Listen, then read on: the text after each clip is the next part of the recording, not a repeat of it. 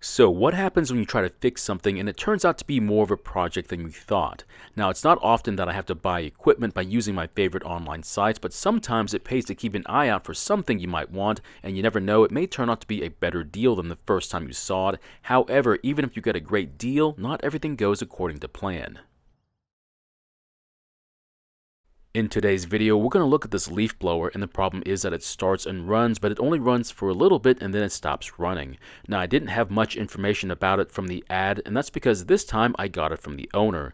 They originally had the ad up to sell the blower, but after a couple of days decided to give it away for free. The day we met up was when they told me that it starts and idles and would stop when being used. They also told me they had just replaced the purge bulb as well.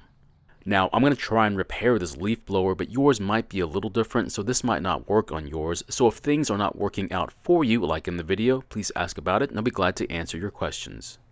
Now, I don't typically like getting too much information about the stuff I'm going to fix because sometimes it just gets in the way of the diagnostic, but to be honest, the more information I can get will ultimately help in some way or another. After looking around the blower, it's in pretty good shape. The only thing I can tell right off the bat that's broken is the cruise control lever, but it's not necessary to have. Now, if I do want to replace it, it's less than $15 and we can buy it later on once we know the blower's worth fixing. Now, the blower did come with some fuel in the tank, which can be a good thing, but also a bad thing. The reason it's good is because we can now test the blower the way the previous owner was testing it, and the reason it's bad is because we don't have any idea if the fuel is good. We also have to consider the work that was done by the previous owner as well, just in the off chance they may have made some sort of mistake. The next thing we need to do is to start it up, let it warm up, and see the issue it's having.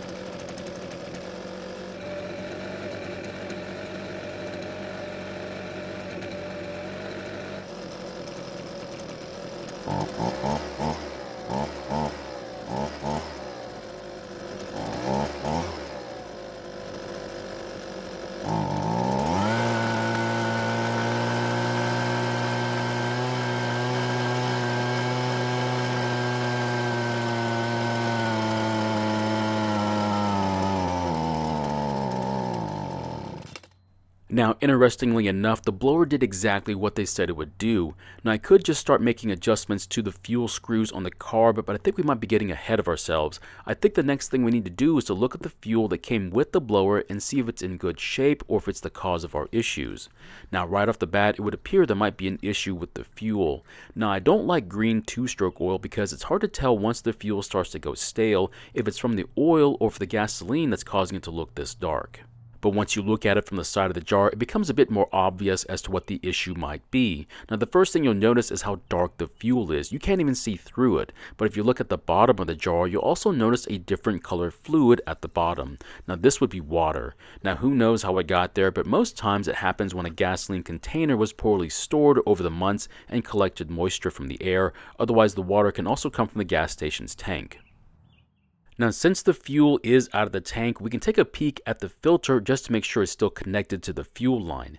If the filter is not on the line and has broken off, it could mean the screen inside the carb is clogged and needs to be cleaned. Fortunately, ours is still connected, but we still might have to inspect the carb. The next thing we need to do is to put some fresh fuel in the tank, try starting it, and see if that fixes the issue, or if we need to go even further with the diagnostic.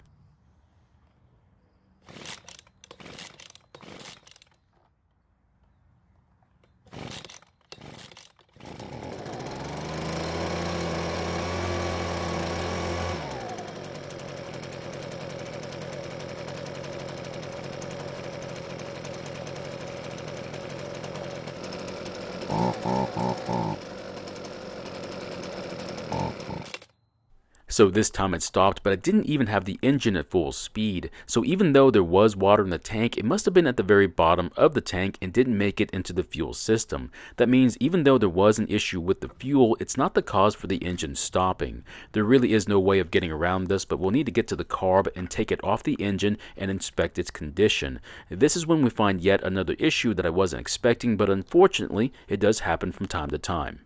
Now the air filter looks to be in great shape, however dirt is not the only thing that can clog it. If it's wet with water, fuel, or even oil, it could cause the engine to have a difficult time getting enough air to make any power. Now this one looks okay, but we may still get another one just as insurance. Now after taking off the air filter base, which also holds the purge bulb, is when we see the issue that I was afraid of. I know it's hard to see, but they have the short port connected to the return line that goes back to the tank, while the longer port is connected to the line that goes to the carb, which if you didn't know is backwards to the way it's supposed to be. Now mistakes happen and you have to be extra careful if it was made prior to you getting it, otherwise you could make the same mistake. Before I go on, I'm going to swap these two lines at the bulb, otherwise I'm going to forget to do it later on. So in the end, that means the longer port will be connected to the line that goes back to the tank as the return line, and then the shorter port is connected to the line that goes back to the carb. Now I know it's a bit soon, but I'm going to put fuel back into the tank so I can test the flow through the system. Now once the fuel is back in the tank, I'll then press the bulb and fuel should come up to the carb and then out of the carb and into the top line to the bulb, then fill the bulb and then leave through the return line and back to the tank. Now ours is doing just that, so we'll move on to the carb now. Now it's been a few years since I've worked on one of these, so I thought I was going to just release both fuel lines from the carb and then slide the carb off the studs, but the throttle linkage won't let you do that. Unfortunately, that means I have to remove the recoil and the side cover to be able to remove the linkage from the carb and then finally remove the carb from the engine. Now it's not ideal, but they do make it to where doing this job is fairly easy. It would also seem that the previous owner might have forgotten to replace all the bolts for the recoil, or they just got loose, backed out, and fell off the blower. That means I'll have to either replace all 4 bolts or just replace the 2 that are missing, but run into the chance that you have 2 different bolt heads to deal with if I can't find the same one that's already on here. Now once the side cover is gone, I can then easily remove the trigger and then work the linkage off the carb, then I'll slide it off the engine and finally inspect it. While I have the cover off, I'm also going to clean any dirt that might still be in here. It's not necessary, but it doesn't take all that much time to do either. If you have to clean near the intake for the engine, just be careful not to get any water inside it. Now while the cover is off, this would be a great time to get to the muffler and the spark arrestor screen. The reason is because there's a plastic cover that protects the muffler, and you can only get to the muffler once the side cover has been removed.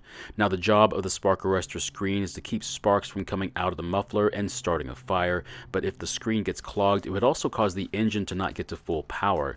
This one is clear, so I'll just replace it and then give the pieces I took off a quick cleaning.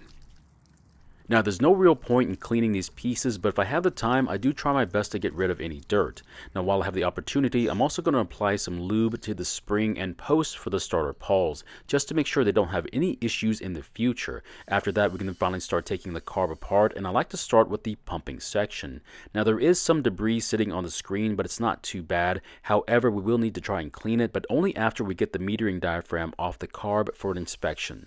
Now the metering diaphragm is supposed to be soft and flexible, that way it can easily move to work against the rocker arm that's underneath it. However, this one is beginning to harden, which means it's not going to be able to do its job the way it's supposed to. That would also explain why the engine was acting the way that it was. If I had to rate this diaphragm, I would say it was in poor condition and definitely needs to be replaced. Otherwise, if you didn't replace it, you're going to have a hard time using this blower. One of the things I've started doing to help clean these carbs is to remove the fuel adjustment screws, but before I can take them out, I want to see how many turns it takes to bottom them out. To do that, I'm going to turn them clockwise and find out how many turns it takes to get them to stop. Then I can take them out. After that, I can then carefully remove the needle and rocker arm and its tiny spring. Once these are out of the carb, I can then safely clean the screen with carb cleaner. If you don't have carb cleaner, you can try using something else. However, I can't guarantee that it's going to work. Just be very careful when taking out these tiny parts because it's very easy to lose them. That's one of the only reasons why I would recommend to anyone who just wants to get their stuff running and not have to hassle with the more aggravating parts of having to take these tiny carbs apart and clean every part of it.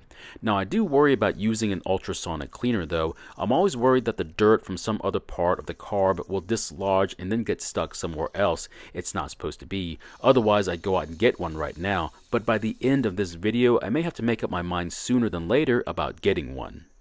After you're done cleaning everything, spray some carb cleaner into the pocket for the screen and make sure it disappears through it. If it does, then you can start to reassemble the carb. If not, you'll have to keep cleaning the screen until it does. Just be very careful when putting the parts back in. If you thought they were tough to get out without losing them, just wait till you have to put them back in.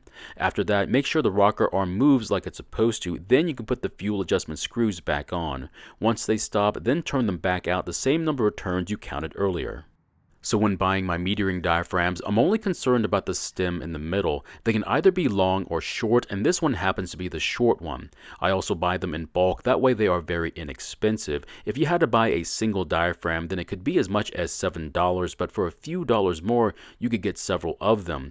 Now, I haven't talked about the pumping diaphragm, but to be honest, the type of material this one is made of rarely has any issues, but that's not a guarantee either.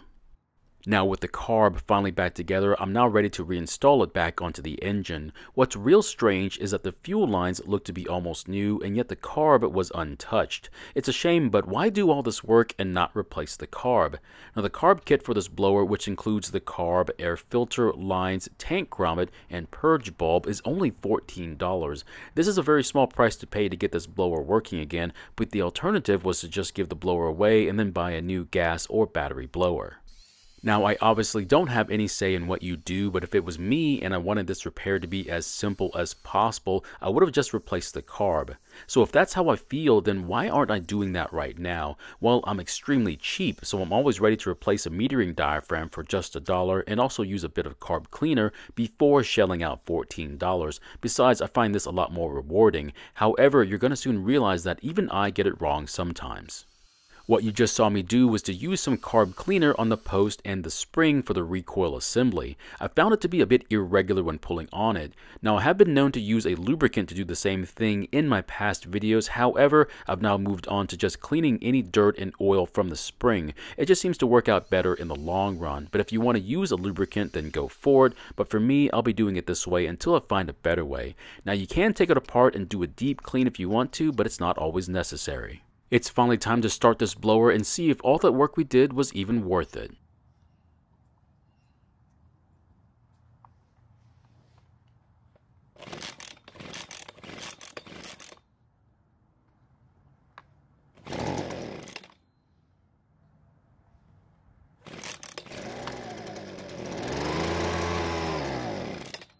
Now it is about 50 degrees Fahrenheit out here, so it is a bit cold. We'll try it again and hopefully it'll stay running this time. If not, we'll make a few adjustments.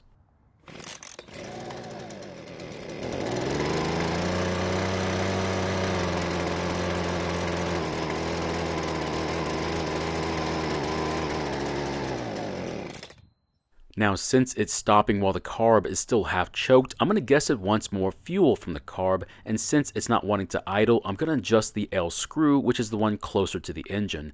To start off with, I'm going to turn it counterclockwise a quarter turn, and if it needs more fuel, I'm going to turn it a quarter turn at a time.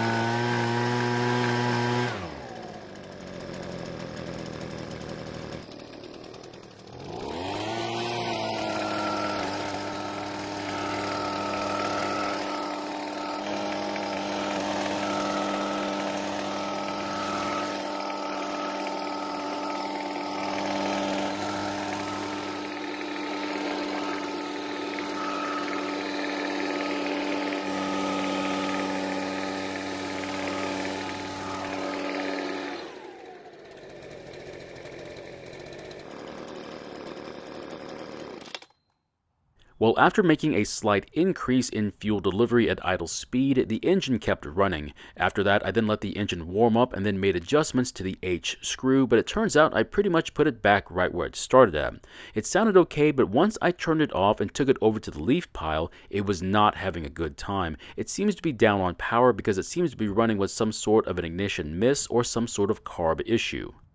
Now, I did use it on a different day and it seemed to be doing a lot better, but after I turned it off and moved it to another area to use, it did the exact same thing. So there's something definitely going on here. I'm not really sure what to do about it, but in the next video, we're going to dig into it a little deeper and see if we can figure out what's wrong with it. So my question is, what do you think might be wrong with it? Do you think it needs a new spark plug? Maybe the compression is a little low. Do you think the ignition coil needs to be regapped? What about some water getting inside the engine? Or do you think there might be a carb issue? Thank you for watching. I really do appreciate your time here. Please feel free to ask me any questions about this project or about your own projects. And I hope to see you in the next video.